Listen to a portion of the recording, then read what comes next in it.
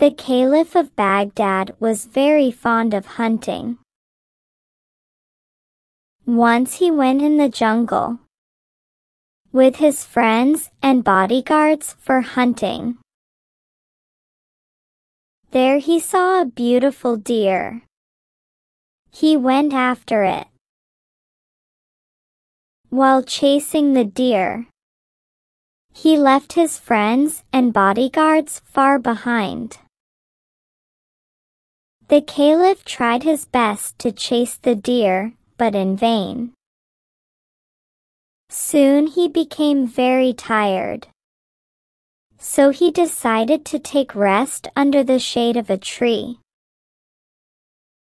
When he went near a shady tree, he saw that a boy was already sitting under that tree. The boy was sitting in an unmannerly way,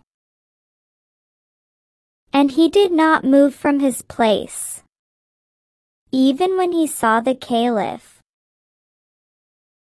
The Caliph was very angry at the ill-mannered boy. He said, "Don't you know who I am?"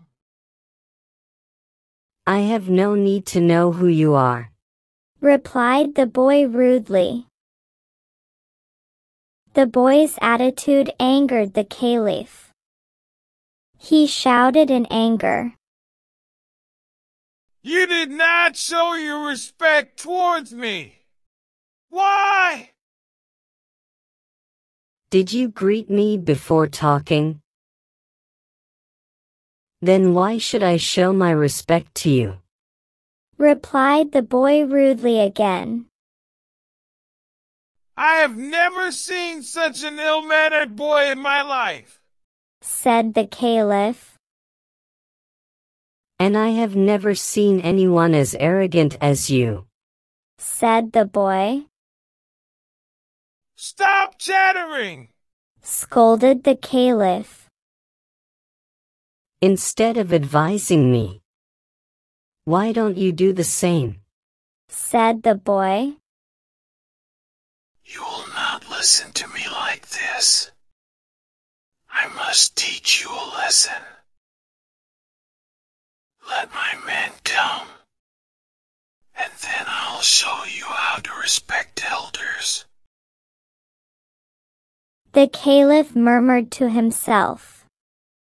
Thereafter, both sat down, staring fearlessly at each other. After some time, the Caliph's attendants appeared searching for him.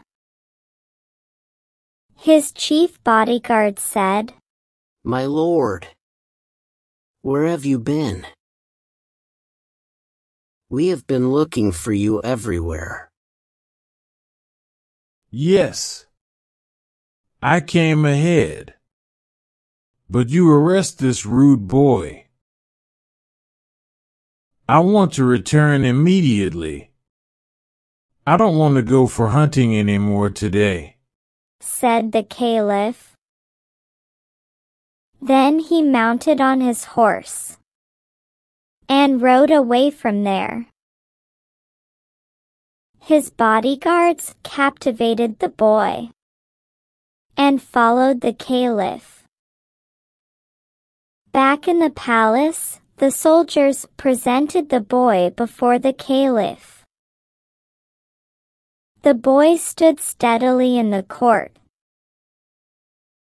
Once again he did not show any respect to the Caliph.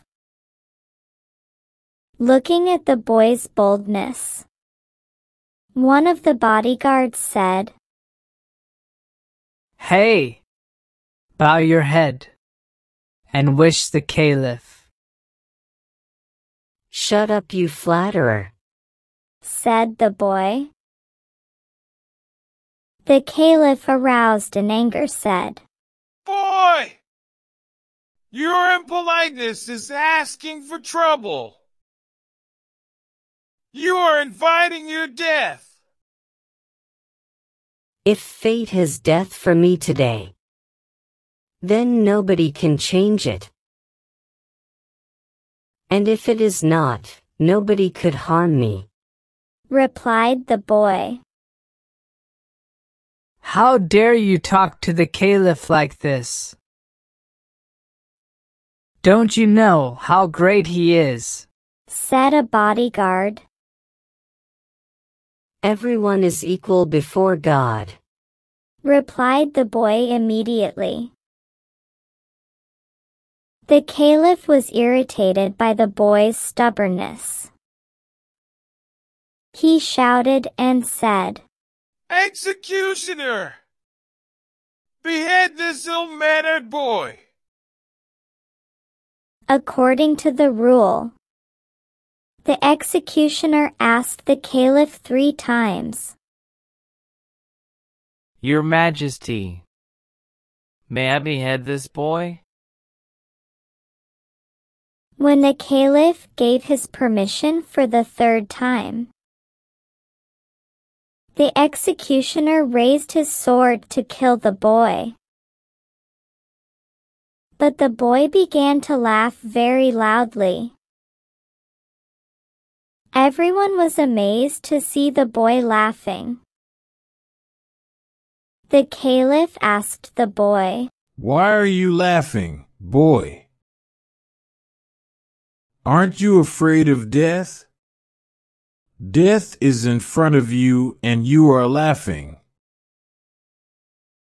The boy replied, It's nothing.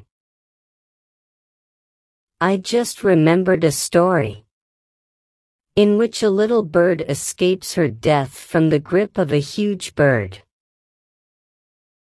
Maybe I too might escape death or may die here. Let me too hear the story, said the Caliph. The story is, once a hawk caught a little bird in his paws. As he was about to eat the bird said, Dear hawk, you are very huge and strong, but I am very unhappy.